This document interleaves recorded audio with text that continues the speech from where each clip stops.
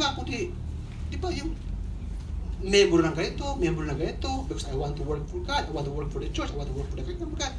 But it's possible that he or she does not do God's will.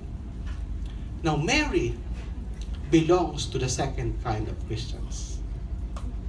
In fact, most probably, when Mary was visited by the angel Gabriel at the Annunciation, most probably, Mary was deep in prayer.